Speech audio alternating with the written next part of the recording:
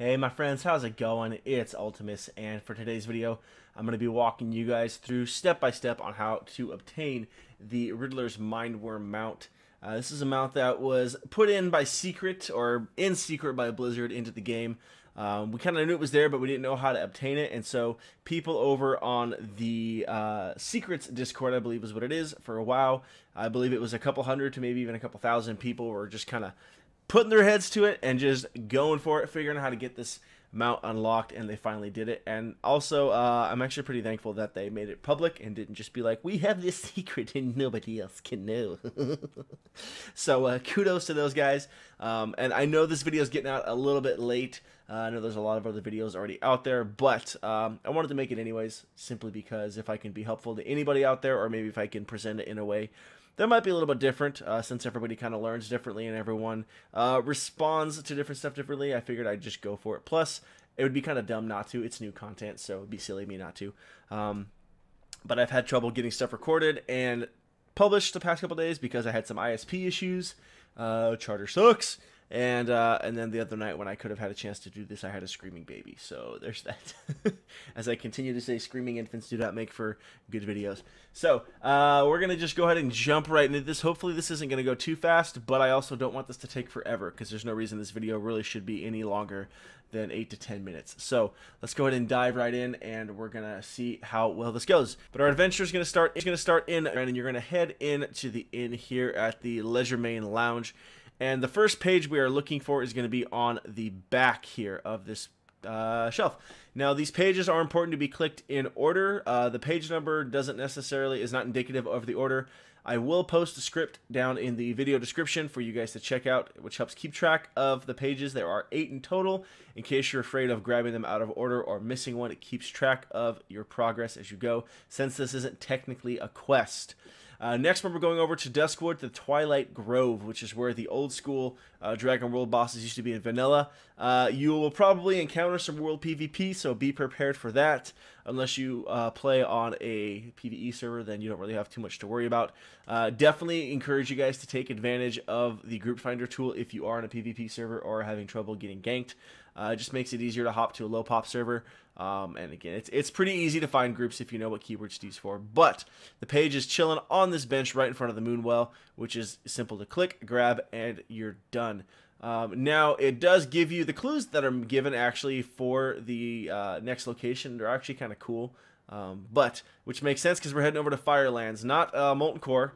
You know, Ragnaros was the Lord of Flame with the Elemental Lord, but we're not going into Molten Core. We're going to his actual throne itself in the Firelands. So this is one of the more time-consuming legs of the quest. Now, it doesn't matter what difficulty you do Firelands on. I just did it on 25 Heroic because it's easy as butts, and it has a chance at 2 mounts, and it also has a chance to net you some decent gold. But you do have to complete all of Firelands, because in order to get up to Ragnaros, you have to kill all the bosses first to unlock the gate to get to him. Sorry, my eye was itching there. And so you have to get all the way up here. Now, I'm pretty sure you can click on the page without killing Rag, but you're here, so you might as well kill Rag anyways, especially because it's easy. But it is over in the corner next to that flame pillar in the corner of the room to the left of Ragnaros. The next section of the quest is going to take us all the way out to Oldham. Now we're going to be at one of the more southern tips of Oldham. Here, as you can see, what I'm flying down to, and I will show the map again a little bit later. This is where I met the most resistance as far as ganking in PvP. People were just sitting on top of it, lighting fires and stuff like that on top of stuff. They were just putting their big old mounts in front of everything. Just the Horde was doing everything they could just to be a pest, and I'm sure if you play Horde, there were Alliance doing the same thing too, because world PvP can be fun. But as you can see, there are just a grip of people down there, and there's no way I'm getting down there to grab that page. So I decided to take advantage of the group finder tool in this particular case. Why is my eye itching? This is concerning. But so yeah, this is definitely where I take advantage of the group finder. Just look up Oldham, Mindworm, Riddlers, all that kind of stuff, and you're able to pretty quickly find a group, again, if you know the right keywords to use. But the page is nestled here in between those 2 trees. Typically on this quest, anytime you're out in the world and you see a bunch of skeletons stacked up on each other, it's pretty obvious that the page is going to be there, just throwing that out there. But as you can see down here at this tip of the map, there is where we're at, and the page is going to be there, nestled between those 2 trees. Easy peasy, rice and cheesy, or lemon squeezy, depending on what your food preferences are. Next leg of the quest is taking us out to Pandaland. Hate it or love it, it still exists. And to the Vale of Eternal Blossoms, and then of course to the Siege of Orgrimmar itself. Potentially the second most time-consuming portion of the quest, simply because you have to go all the way up to the Shaw of Pride. And the first boss, Mercius, does take a little bit of time, simply because of mechanics. But again, it doesn't matter what difficulty you do this on, and you don't actually have to kill the Shaw of Pride, as I've read up and confirmed on. You're able to just go over and pick up the page itself, and it is down in the bottom corner of the room, or more specifically, I should say, the southwest corner of the room. This basically where the treasure chest spawns after you kill the Shaw of Pride is where it's going to sit.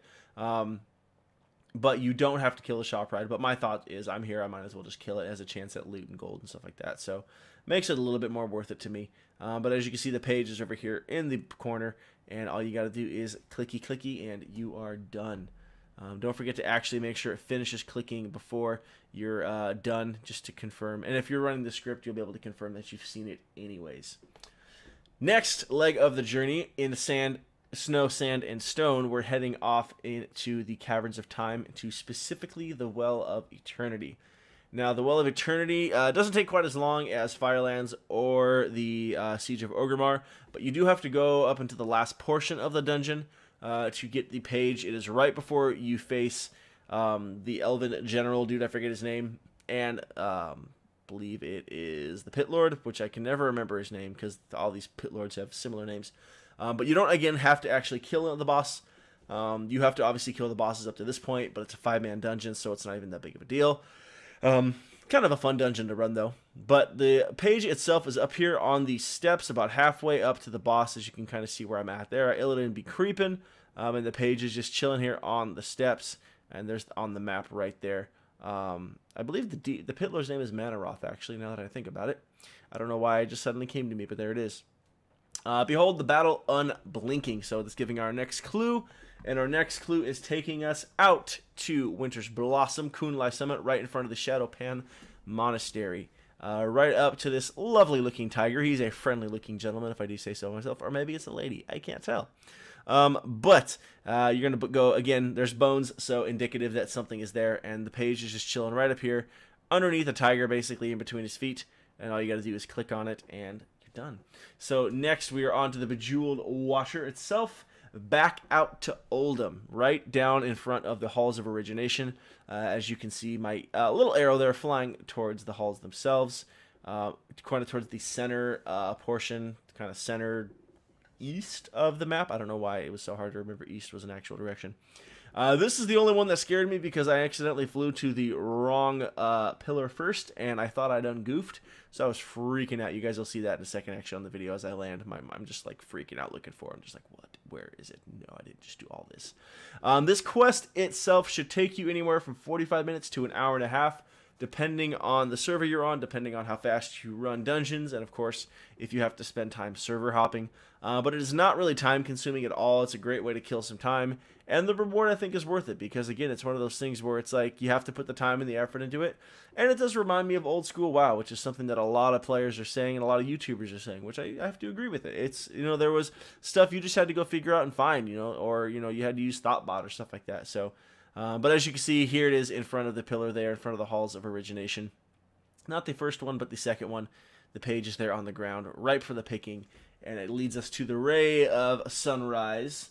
Apparently that was page 5,555, so I want to know how many more pages there are.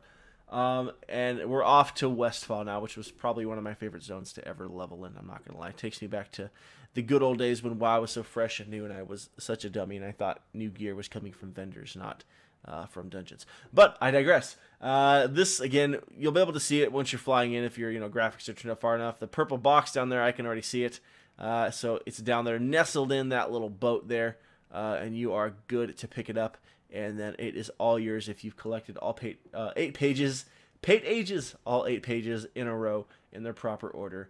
And there you go. You get your Riddler's Mind Worm, which is a weird name for a mount, but it is cool. I really want to ride around on this on my Shadow Priest. It just looks perfect. But I'll be curious to see what other cool secrets are in the game.